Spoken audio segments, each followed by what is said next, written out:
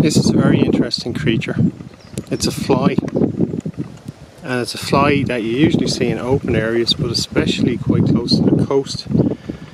It likes to perch on posts and walls, and it waits for other flies and flying insects to go by. Then it flies up and attacks them. It's one of the robber flies, but it's actually a predator. And they have relatives, the snipe flies. This is a very handsome one.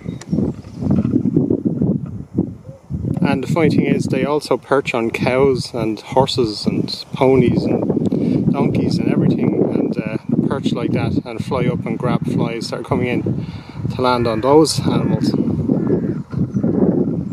And you can see they're kind of long legs and big eyes.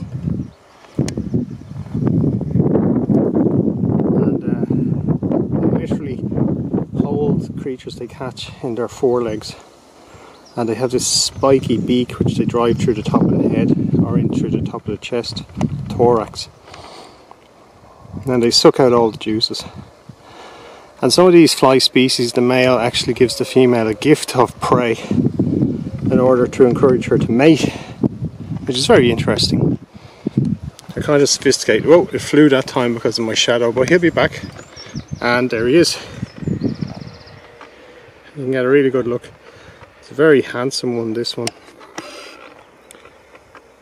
Looks great in this open countryside.